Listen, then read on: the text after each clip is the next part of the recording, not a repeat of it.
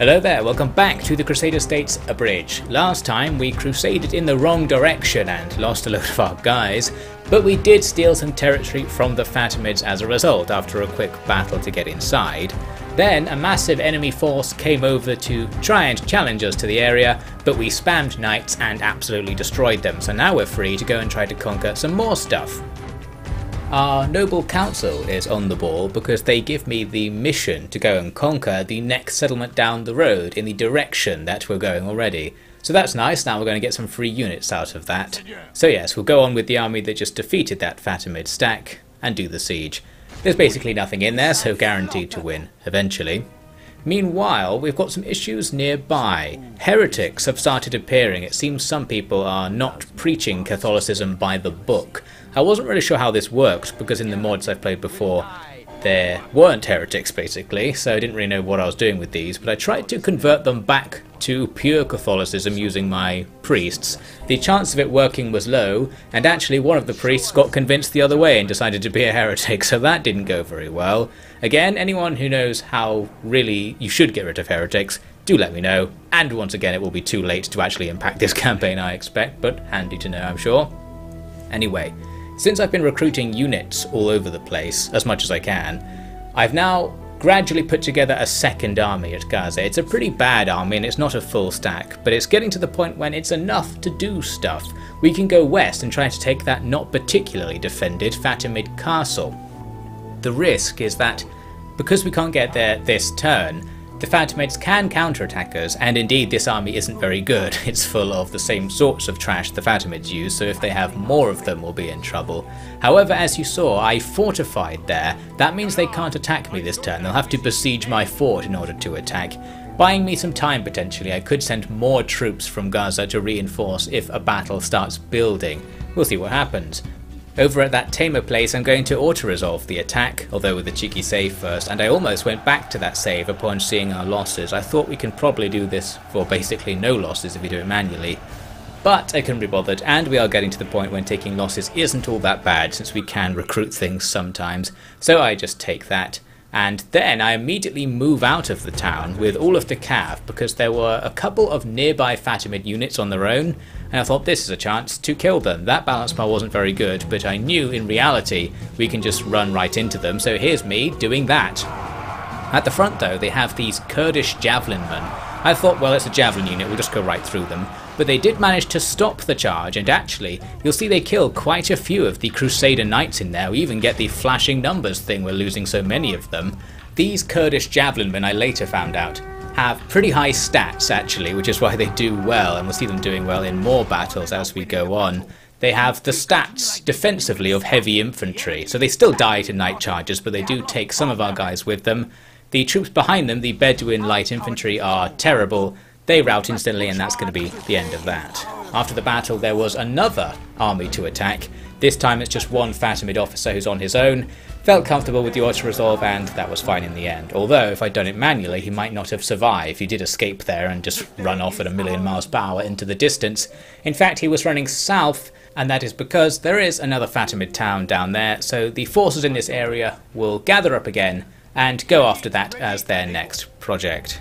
The council wants me to do something else though. They want me to focus on blockading the port at Cairo. This is especially inconvenient because it's in the wrong sea. I'd have to build entire new shipyards to have any chance of doing that, so let's just ignore the council for a bit on that one I think.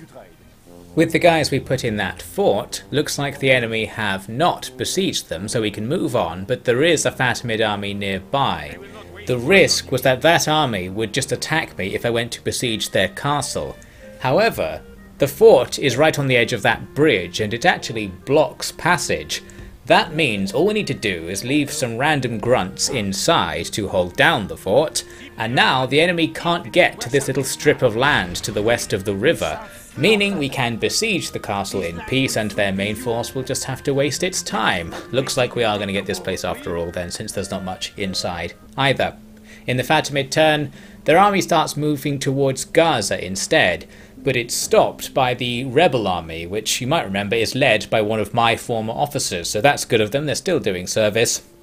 They also sent one unit to go and besiege my little fort, but that's going to be far too little and indeed too late. Meanwhile, to the south, we are marching on towards Medina, and upon arrival there's not much inside, so we're probably going to get it, but interestingly inside is the Caliph, the leader of the Fatimids, so we're going to take down their faction leader. He's a really high authority faction leader as well, so especially important to kill. And that reminded me to check my own authority, and it looks like it's been going up. I used to have 2, I think, and I've gone up to 5, so it's just from winning battles and generally appearing competent. People are getting less and less likely to rebel, which surely will be useful. Now, back to that siege of the castle. We're ready to attack, but the balance bar looks quite bad. The enemy don't have many troops, but they're decent troops, including the legendary Kurdish Javelinmen with armor upgrades. So, seeing this, I thought we're going to have to take this one in manually to avoid any auto-resolve disasters. Well, I say avoid disasters. Obviously, I wasn't that interested in avoiding disasters, as you'll see. It started off well because the enemy don't have enough troops to defend their walls, therefore we can capture large parts of the wall for free right away. However, where they were defending the walls, I just attacked anyway, and here we are, getting a ton of javelins thrown at us. I say us, the poor spear militia, who I've ordered to attack that gate for no reason. Yes, they're getting killed, and even though I could easily just send melee troops up to distract the Javs so that they couldn't throw at me, we're not going to do that. We're not even going to run away to buy some time and save some lives and then do it. I'm apparently going to sit here and just watch my men die and marvel at the effect of the Javelineers. It's all an experiment to me. I'm a very nasty commander. I did have another attack coming in from the east as well, but that one was messed up by some invisible impassable terrain, so the siege tower ended up pretty much joining the attack on the southern part of the castle and not really achieving anything at all. But yes, we took the walls and got those Javs into melee. And of course we took the gate, using that ram. Enough men survived to get us in, so the cav are going inside right there. I wanted to take some revenge by getting my own Javs up on the wall to throw down at the enemy's spears. It was much less effective because the Javs weren't in proper formation, and the enemy spears are much better than mine. Those Nubian spearmen are kind of like an official professional unit, so they're much better than spear militia, which is what I'm using. Meanwhile, my axe troops are getting annihilated by the enemy's Javs. So yes, these Kurdish Javs, as you can actually see when you look at them, they're heavily armoured, they have a massive shield and they're wearing chainmail. Their melee stats aren't that good, but they're better than melee militia, which is surprising for a ranged unit or a skirmishing unit. So we're just going to have to leave that grind going and carry on. Those Nubian spears were moving back towards the capture point, and I desperately want to rout them before they get there so we don't have to fight them to the death. I could only catch up to them with cav though, which is a bit dangerous considering we're going up against spears. Still, I just go for it, use some Javs to soften the enemy up, with my Jav cav actually killing half of their own troops in the process. Then we go in with the heavier cav to try and get some work done, and the enemy do rout. So that all works out, and now we're going to start manoeuvring towards the capture point. There's just a general standing on it, but we still need to be very careful. Meanwhile, against the Kurdish Javs, I've come up with a solution here. We're not really killing them very well with our melee infantry, but I can bring my own Kurdish Javs down to throw from ground level up at them. We're throwing into their shielded side, so it's not ideal, but it does some damage, and that causes them to rout, so now we're going to defeat them. It seems the only thing that can take down Kurdish Javs reliably is Kurdish Javs. We'll have to keep that in mind and try to spam them some more as we go on, because they're nice and cheap and cheerful, but also pretty good. Now, for the attack on the town centre, I'm lining up ready to shoot arrows at the enemy general standing there. Well, some of my guys are. Others are just going for it, like one crazy Crusader. Going to reel them in because we don't want to start this fight prematurely. If we can, we want to kill a whole bunch of the guards and then run in, because a fight to the death against a general's bodyguard will cost us hundreds of lives, no doubt. So we get these levy archers ready to go. The problem is levy archers are terrible. They have very short range, low accuracy, low damage. I'm sure the only stat they have that isn't low is their upkeep or something. Basically, I wasn't very impressed, as you might be able to tell. The arrows go in, most of them don't do anything. You can kind of tell it's not damaging them because they're not going into loose formation as the AI often does. But after a while, on 6 times speed, we actually do get a kill against them, and then it all starts breaking down because the enemy immediately charge the archers. I use my handy godlike ability to stop time to take the brunt of the charge on some spear levy instead. and then we're kind of golden because the enemy aren't on the capture point anymore. We can surround them and fight to the death in a slightly more reasonable way. We'll take slightly fewer losses, maybe, and of course we take the capture point, so we're guaranteed to win eventually. Here we are sometime later. The Saracen general dies, as somebody very happily tells me, and that's the end of that. I think we did lose a whole bunch of guys trying to grind down that general's bodyguard, but there's not much else you can do. So we win. We lost about as many troops as the enemy did, and I thought, well, we probably should have auto-resolved that, to be honest. This result's the sort of thing we would have got from the auto-resolve, but now we've learned some lessons. Or have I? I don't really know. We've learned about Kurdish Javs, at least. We've taken this castle as well, that's another important thing to note, and the good thing about this castle is it comes with all the buildings already there. So that means it's going to be a key recruitment centre. We can pump out some trash right on the front lines, and of course that's going to be terribly handy. We also, by the way, in the same turn, sent some guys out to deal with that little siege where our poor pilgrims were stuck in a fort, and relieved them, so that's the end of that. Now we'll settle down and try to stop the locals rebelling.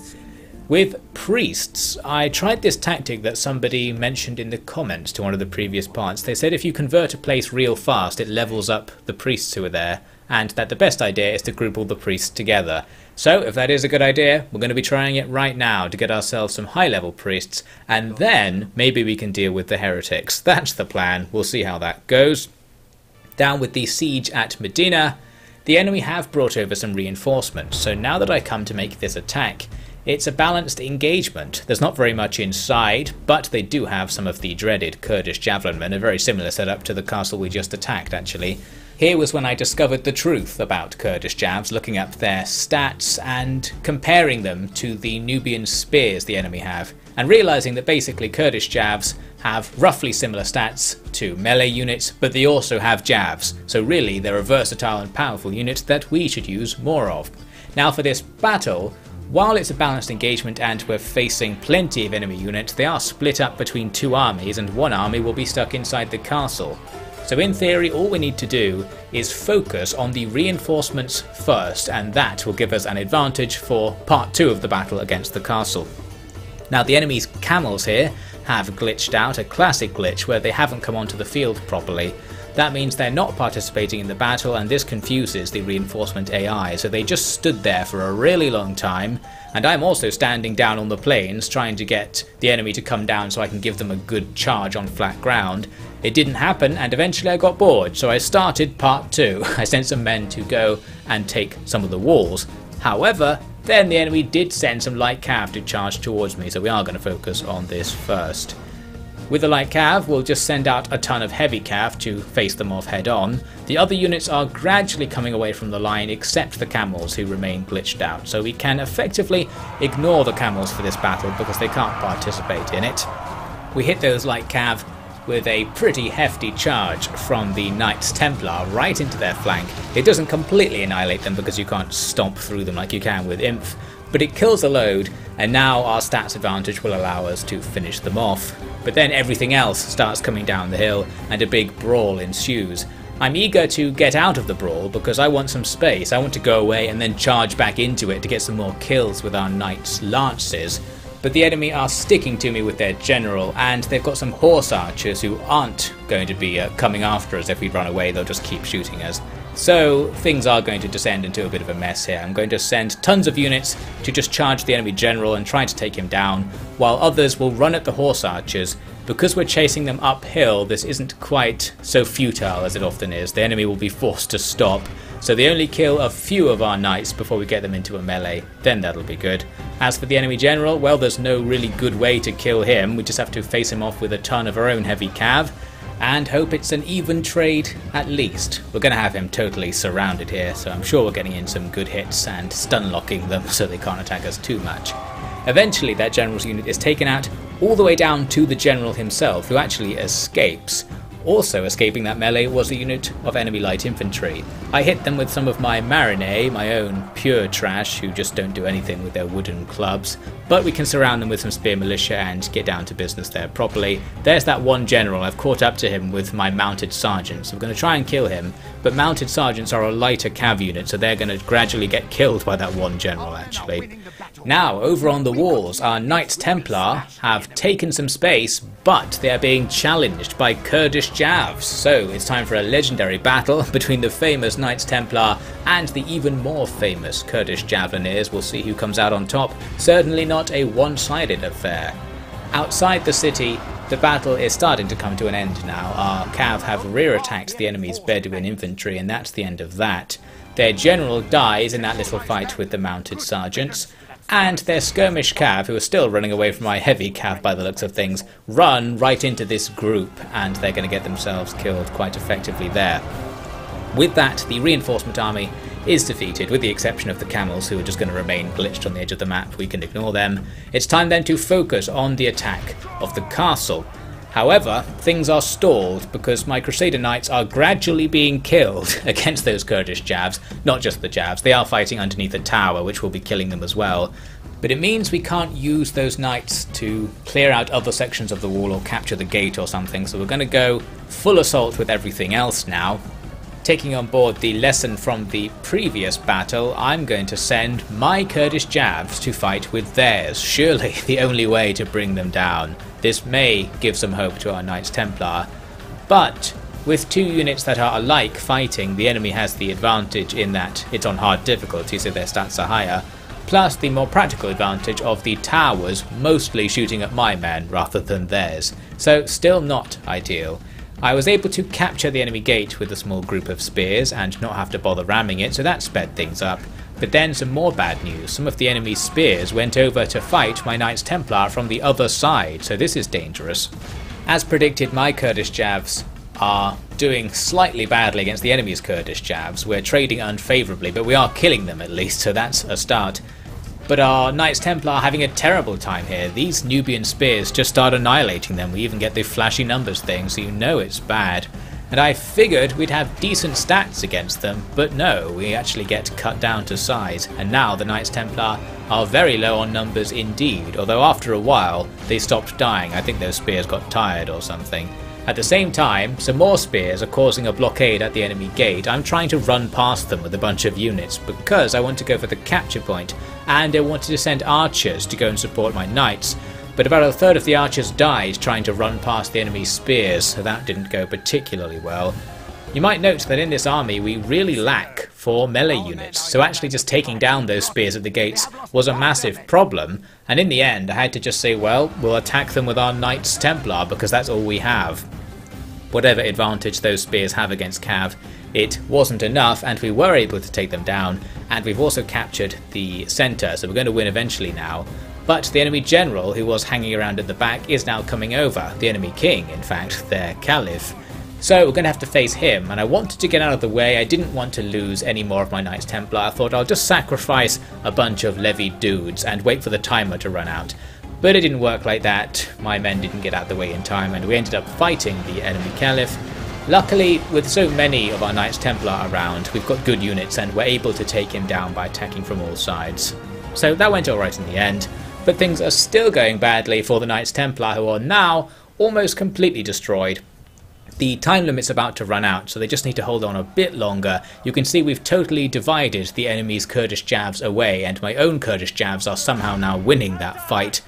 And with the Nubian spears, my archer plan is now in place, but again I'm using levy archers, so even though we're shooting at close range and on the enemy's unshielded side for bonus damage, nothing is happening. We kill a couple of them, these volleys just aren't going to do anything.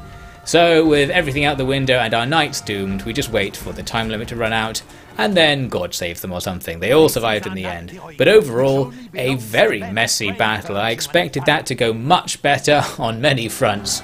But in the end, we do have the win, and I guess that's all that matters. This was a pretty big win as well, symbolically and practically. We killed the enemy faction leader, which is always nice, and we've captured their last bits of territory in Arabia.